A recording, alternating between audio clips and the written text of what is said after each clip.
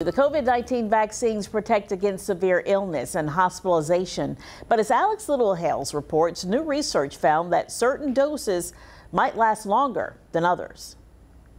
A new study from the University of Virginia sheds light on which COVID-19 vaccine may be built to last longer. The antibody response in those who receive Pfizer versus those who receive Moderna. Dr. Jeff Wilson is one of the researchers who's recently compared the antibody responses between Pfizer and Moderna mRNA vaccines. The researchers took 114 Pfizer recipients and 114 Moderna recipients made up of UVA staff. So we can use the antibody persistence as a marker. And after about 1 month, they found the antibody levels of those receiving the Pfizer vaccine had dropped about 50%, a much higher drop compared to those receiving the Moderna vaccine.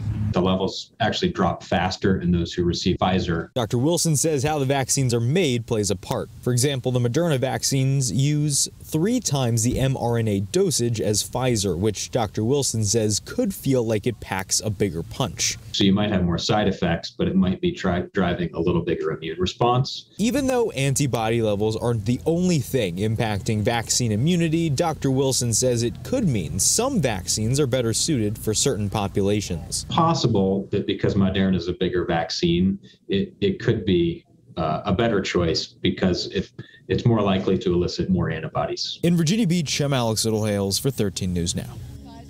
This study didn't include COVID-19 boosters, but those are part of the information researchers will look at moving forward.